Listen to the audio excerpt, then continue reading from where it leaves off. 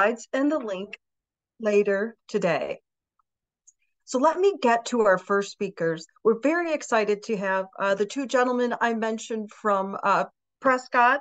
They both have over 20 years of industry experience. So let's start with Pete Tarrant. Pete is Director of Operations. Pete, thank you for being here today. Thank you for having me. Welcome. Also joining us is John Liberts. John, you have an interesting title, AI Automation GRC. Do you want to tell us a little bit about that? I definitely have a long history, and it's all business, I guess it would be. So GRC is just governance, regulatory, and compliance. Let's be honest, that's some of the most boring parts of almost everyday business to do with anybody. And so putting a focus of automation tools, especially now with the advent of AI being such an open umbrella, normally someone as a dedicated resource or a dedicated mind sort of focusing on those kind of things really benefits companies. Pete and I, and that's my role next to Pete there. And so that's how those things get rolled out title-wise. Well, thank you both for being here. We'll let you take this away. Awesome. Thank you, Lori. So in talking with Lori and Sarah about a month or so ago about what we were doing at Prescott with AI, we got talking about how we could help out the SBAM members. And what we came up with is almost like an introductory course to AI. So what you're going to see here today are some pretty basic use cases with tools that are mostly freely available. Also want to point out that any of the images that you're going to see throughout the presentation are AI generated, made with Microsoft's Bing. And that you're going to see screenshots from interactions with Microsoft Bing. So me asking Bing a question and Bing answering, and you're going to see those full outputs. The format for the presentation is going to be a story format. Came up with a fictitious business owner named Gretchen. She owns a bicycle shop. And what we're going to see is kind of a day in the life of Gretchen and how she's using AI tools in her everyday work.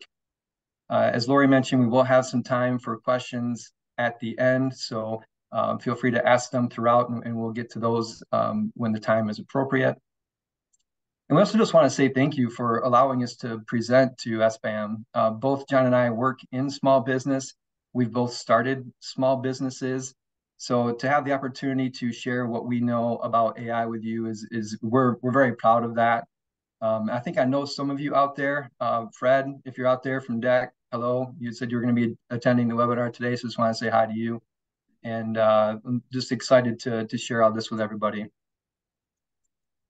This first slide here, you're thinking, oh man, this is the first slide and he's already showing graphs. This is going to be boring. This is the only graph you're going to see today. And the reason I'm sharing this is if your perception of ChatGPT or Bing or these AI tools is just people, making funny images and things like that, you're really missing a lot of the impact that AI can have in business. So you don't have to, read all of this because you're going to get the slides afterwards if you want to dive into it more. But I'd ask you to focus on those three middle bullet points on the right there where we're talking about AI is allowing workers to finish their work faster. They're also going to have higher quality with the work that they're doing, leveraging AI. There's John, you and I were talking about, there's a phrase that's being used a lot around AI about, are people going to take my jobs? I talked about that earlier, if you want to speak to that a little bit.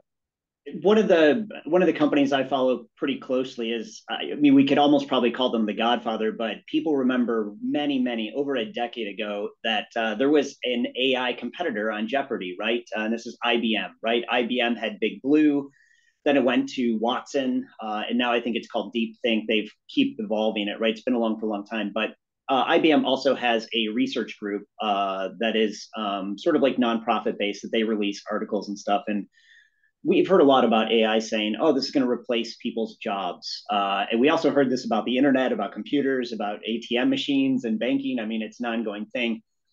But IBM was really interested in knowing, not necessarily about the replacement, because that's not likely to happen, but without doubt, those people and employees and working class that are using AI as their tools are very much likely to replace those that are not using AI.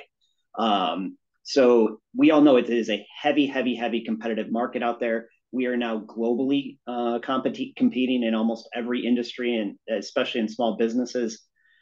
Using AI is absolutely going to be critical in making sure that you compete effectively and don't get relegated to on the bottom side of that bell curve there that Pete has up. So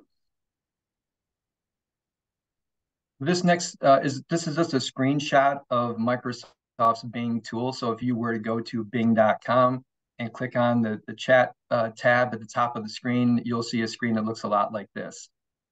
So it's free to use. And one of the reasons that we're highlighting Bing today is due to security. Microsoft has been on the forefront of trying to protect any of the information that's going into their chat bot, because they know that businesses want to use this. So they want to be very secure with that. So the combination of the security, the ease of use, and the fact that it's free is the reason that we're using that. So the majority of what you're going to see today in the presentation was used with this tool, with Microsoft Bing. And just a lot of words on this slide. And again, you'll be getting the slides afterwards. This just highlights what Microsoft is doing to secure your information when you're using Bing. So let's skip over this one pretty quick. And then this is a couple of points that I've used for a year now in our internal company meetings. Because we talk about AI in all staff meeting that we have, and I talk about AI with basically anybody that will listen. But we encourage our employees to use these AI tools, but we want them to use them responsibly. So number one there, always verify the results. The one thing about AI, and John, I'll let you speak to this a little bit more, but AI will confidently give you an incorrect response. And it's not trying to fool you or anything. A lot of it may have to do with the input that you have. And John, I know you want to talk about that a little bit. So for small businesses, I mean, one of the most important things is we do not have budgets often to go spend $1 million to build your own custom large language model, or LLM, right? That's just an unreasonable thing. So small businesses, some of the most important things is A, we need to be flexible. B, we need to use tools that are readily available. AI does meet that readily available mix. And it's also at the moment almost entirely free across the board, maybe $30 a month if you want to have some extra tokens with ChatGPT. The important thing, though, to remember, because you are not building your own LLM or your own very custom response queue, it means that you have to often phrase your things, which is called prompt engineering. But also, if it's using some of your own data, like let's say, I know Copilot is going to be built into Outlook and a variety of Microsoft tools. Bard is getting moved into a lot of the Google workspaces. A lot of times how you phrase things needs to match how you also collect and store your data. And that becomes hugely important. One thing that I was demoing to Pete was even in our own documentation, we have a section that just says autocorrect enabled. And autocorrect enabled, yes or no, very much confuses an AI, just like it would say a new employee. They're saying, well, autocorrect enabled, disabled, what exactly does that mean? So of course, when you act AI and say, hey, how many of our businesses amongst our current clients have this enabled? It said all of them, because autocorrect enabled was the prompt that we were using to say enabled or disabled underneath it. And so again, this means that we have to even go into our own structures and our own documentation and start restructuring and just say autocorrect, enabled or disabled, and have those two options. And it really, such a simple example really does highlight, though, the benefits of AI, saying, hey, can you go scan all of our clients and who has this and who doesn't? But also starts demonstrating the importance of, for small businesses, starting to get yourself prepared for AI integration. Right now, a lot of companies, probably AI is just something that sits in the sidebar. It absolutely is going to be built into your productivity tools and whatever workspace you're using, and getting your documentation and how you store things set now, so you have 6 months, a year for when that really is ready to be released, is hugely important. This is not something you're going to want to start pivoting into after it's already reached maturity, because the top 20% in your industry that are using AR are going to so drastically accelerate their businesses and how they land clients compared to a lot of other small businesses that are maybe a little bit slower on it. So if you're going to implement AI in your business, and we hope you all do, now is the time to start thinking about how you're storing your data. And AI is not a person, so it's not going to make the same inferences about your data that a human might. So you're going to have to start prepping your data to be read by AI. The second point here is if you're not using Bing or Microsoft's Copilot, which are both Microsoft tools, one and the same really, be careful with the information that you do use. Even with ChatGPT, they don't make the same claims about data security that Microsoft does. So just be careful with that. If your employees are using that or you're using that, be mindful of the kind of information that's being uploaded to those tools. So now we're going to start our story with Gretchen here. Gretchen owns this bicycle business, as I mentioned earlier. She comes into work on Monday. She starts her day. And like all of us, she has a daunting week ahead of her, and she's trying to figure out how she's going to get everything done. She opens up her email, and she gets this flagged email that came in from a client, from Fred. And Fred uses the word really disappointed in his email. Well, between Gretchen and her employees, they get all kinds of emails coming in, and a lot of them don't require instant action. But how do you separate the wheat from the chaff, right? Well, AI can do that for you using something called sentiment analysis. So you can set up AI. Bing doesn't do this. This would be a different tool. But you can set up AI to read those incoming emails and let you know, like, hey, this is something you need to pay attention to right now. So in this case, Gretchen gets alerted. Fred didn't get the bike seat that he ordered.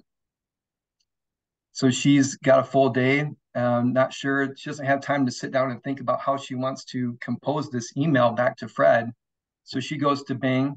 And what you can see in the upper right-hand corner in the dark blue is the prompt that I gave Bing. So I was acting as Gretchen in this case. And that's what she typed into the chat box. And then what you see is the response from that. So is this the most perfect email?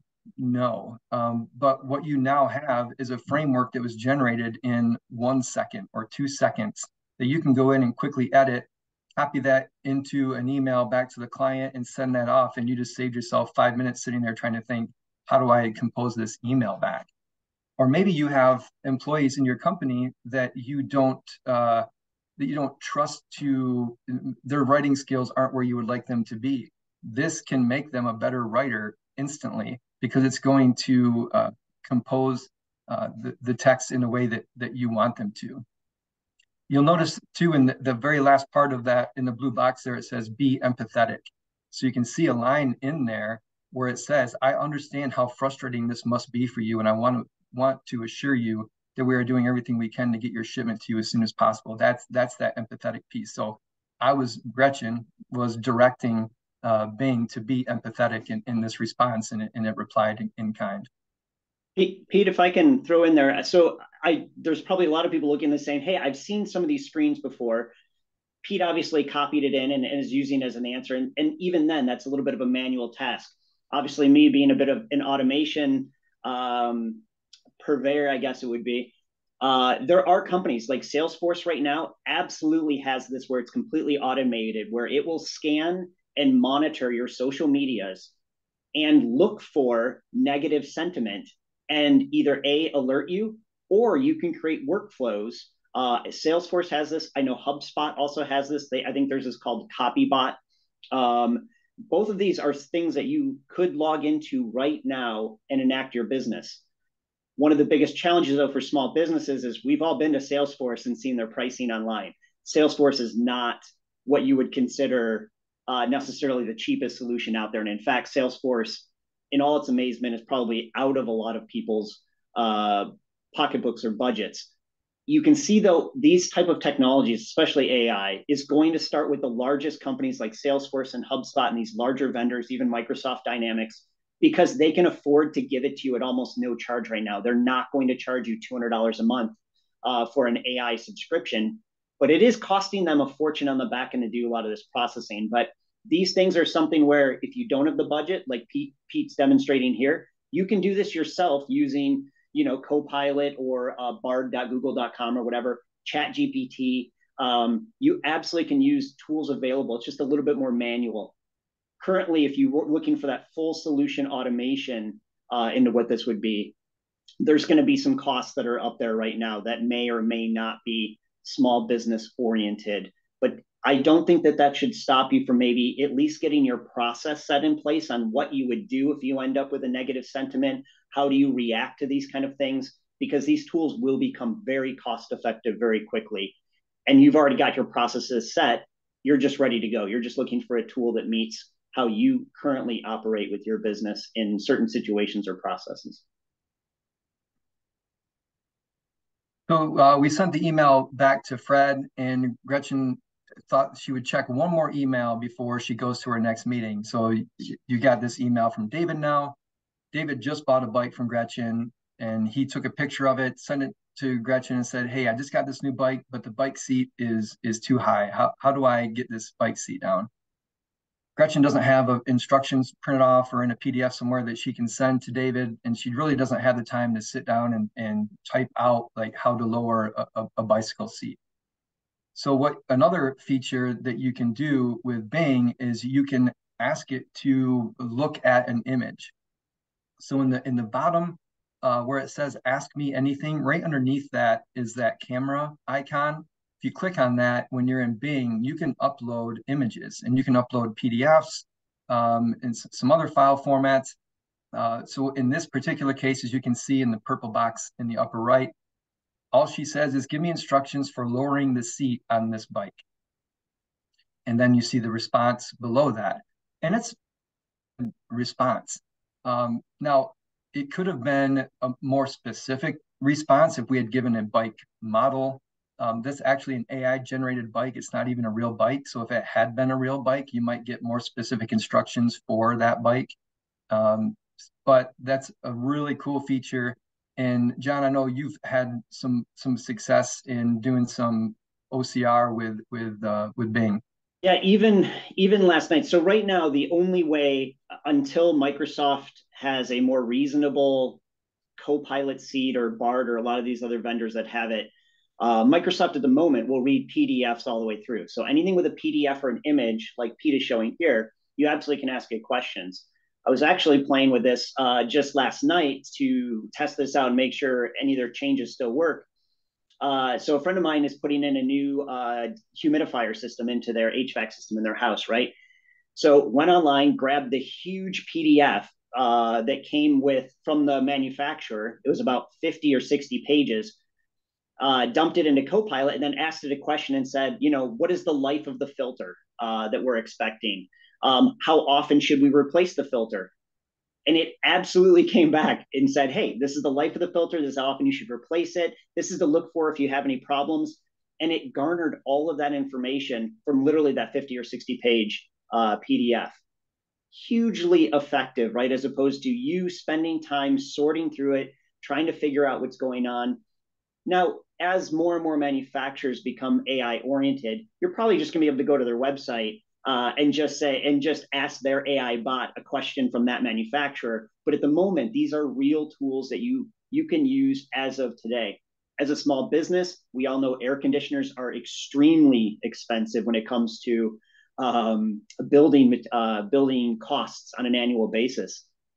Right now, I've done some tests, and there's some pretty impressive things you can ask Bard and Copilot and say, what are the best air conditioners at a 2-ton or a 1.5 tons right now in the Michigan area? Because remember, you might have very different HVAC capabilities for, say, someone in Arizona versus maybe manufacturers that might be more suited to, us up here in the north, right? And so you can get some really impressive information to do exhibits on those. So just some further examples of it being in use. Cool, thank you. The next slide here is Gretchen on her lunch. she's working through her lunch, of course, but she needed a little respite from the day. So she just asked Bing to give her a joke about a bike, which you can read here, which my 17-year-old son thought was really funny. So did I. So you can have some fun with it too. And I'm seeing that we do want to leave time for questions. So I'm going to try to move through these next slides a little faster. This next part is an example. The story part of this is that Gretchen was asked to speak at the Bicycle Association meeting. They know that she's into AI, so they said, hey, can you talk to us about AI? So she goes into Bing and says, how will AI shape the bicycle industry over the next 3 years? And you can see you got a long output there. And again, you'll have these slides, so you don't have to read that. This next slide is pretty text heavy as well. So Gretchen decides that she's going to focus on the bicycle helmet and how AI built into bicycle helmets is going to shape the bicycle industry moving forward. So just getting more and more specific. The thing I want to highlight here is that you can see there are some links here. So Bing or some of these other tools will include links in their responses to you so that you can go and do further research or verify that the information that you're getting is accurate. In addition to being able to read images, Bing can create images. So it's using DALL-E, which you've probably heard of. And so for her presentation about bike helmets, she couldn't find, when she did an image search on Google, the helmet that she wanted. So she asked it to create one for her. So she's able to copy those and put those into her presentation to the Bicycle Association. And the last example, workday example for Gretchen here is, she's been wanting to hire this salesperson for a long time. And the thought of sitting down and creating a job description was daunting. And there was always something else that she could be doing with her time. Well, this literally was, a 2-sentence prompt into Bing. Give me a job description for a salesperson for a bicycle sales company. And this is what it came up with. And again, we have to keep our scope narrow here in the time that we have today to talk to you guys about AI, but there's a lot of really cool things that you can do with this. In a chat with Bing, you can keep the conversation going. So if you got this as the output for your job description and you didn't like a part of it, you can ask it to change it and it will update the job description again with your changes. So you don't have to copy it into a Word document and modify it. I mean, you can certainly do that if you want. But you can save yourself a lot of time and ask the AI to make the modifications to the document, the information that it's giving you. So the last thing here is Gretchen finally wrapped up her day. She's going to drive her convertible home from work, and she was hoping to listen to some relaxing pop music on the way home. So she switches from Bing to ChatGPT because ChatGPT, has hundreds, if not 1,000 different plugins that you can use, and Spotify is one of those plugins. So you can go to ChatGPT with the paid version and ask it to create a song list for you. So in this particular case, it's calm driving music for the ride home. So it not only did it give a list of songs, and it gave you 10 here. If you told it give you 20 or give you 50 or 100, it would give you that many. But then at the bottom, it actually gives you the link. So if I were to click that link, it would open up Spotify for me and have that playlist available, and I could start playing it right there. So just a lot of fun there that you can have with it. And we could have 10 hours of webinar on ChatGPT and all the possibilities that you can do there. So that brings us through the presentation. Sarah, I see you're popping back on here. Do we have some questions? Yes, thank you. I think that was really helpful to kind of talk about some of the practical ways that we can utilize AI tools in our everyday work, become a little bit more efficient with our time. We do have a question from someone who owns a medical practice and wants to know about using AI that is HIPAA compliant. Any insights to HIPAA compliance? Yes, that is always an interesting one. I would say the shortest answer is absolutely. Don't type in a patient's name, social security number, date of birth. Obviously, those familiar with HIPAA know the particular variables that would be considered, HIPAA concerning, right? And so if you don't type those in, you absolutely can use any of the chat bots. I think as Pete and I probably promote a little bit heavy is the one thing that we've been very has allowed us to relax a little bit when it comes to concerning questions is that there is a big green checkbox in Copilot in the Microsoft environment that absolutely states with a publicly displayed legal disclaimer saying they do not store, they do not save, they do not model off of anything that you type in there, and anything you type in there is not accessible from anybody else using a bot. I know Bard has some similar language, and that's on Google's side. The rest of them often do not have that same thing. In fact, they're using your information to help improve their models. That's why it's free a lot of times. I do know that Copilot is absolutely, this is something Pete and I've spent some time on too, to say if you're looking for the most secure in a corporate space at the moment, Microsoft has the most publicly faced policy at the moment. All right. Do we have any other questions? That was the only one that came in during the chat or during the webinar, but we can see if anyone's brave enough to put something in chat or the Q&A here. Are there any other like guardrails or any other words of advice you might want to share with this group as we prepare to close out today? I would just say start. If you're not already using one of these tools, just start tonight. Like go home, you're sitting on the couch, you got the game on, open up your laptop, open up your phone, go to bing.com, go into the chat, and just start playing around with it. Ask it to create an image. Ask it to look at an image of your dog or your cat and explain it. Or your limitation is really your imagination when it comes to these tools. But I think today, actually, I just saw this before the thing started. We're on the 1-year anniversary of when ChatGPT really hit the scene. And so much has happened in this last year. And John and I have been glued to it, and John way before I even started getting into it. And that's how we've been able to get into it. Is I do what I just explained. When I'm hanging out, watching the game or whatever, I've got it up and I'm poking around. I also subscribe to a bunch of different AI email newsletters, and I would highly encourage you to do that. Actually, what I'll do here is these QR codes. The other one will take you right to the Prescott AI tab of our website where we do AI consulting, and there's a bot or a box there where you can put in your information and it will come to us and we'll reach back out to you and we can discuss what you want to accomplish with AI. These go right to our LinkedIn pages. So if you want to message us on LinkedIn, you scan us with your camera app on your phone, it'll take you right to our LinkedIn page. Connect with us, send us questions, and we can help you out there. But just start. I really, you see AI evangelist in my bio here and for LinkedIn.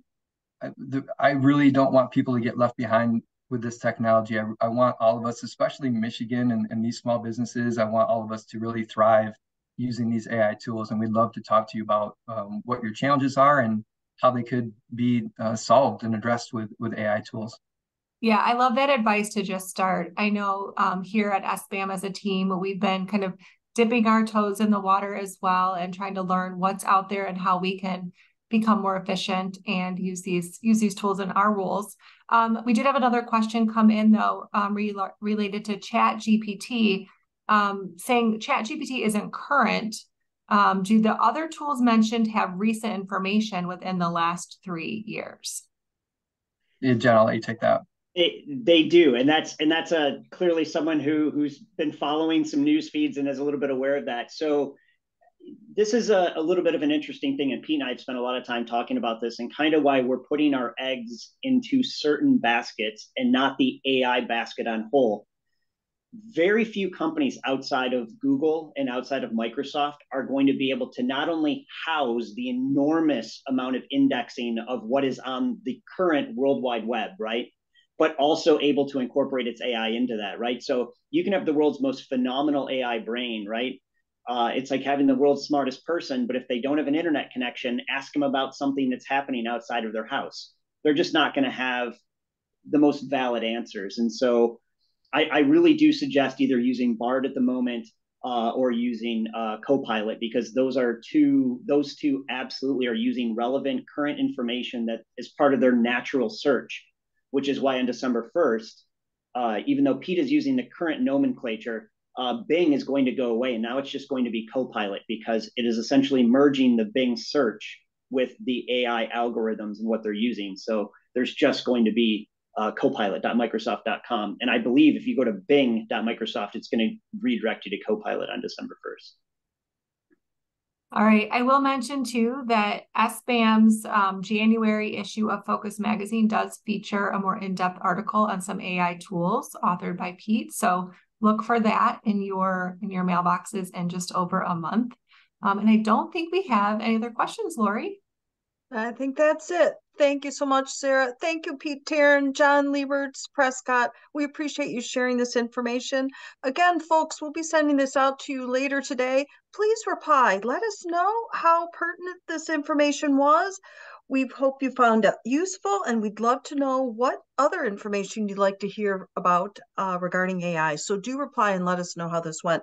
Thank you, everyone, for being with us today. Have a good one, everyone. Thank you. Thank you.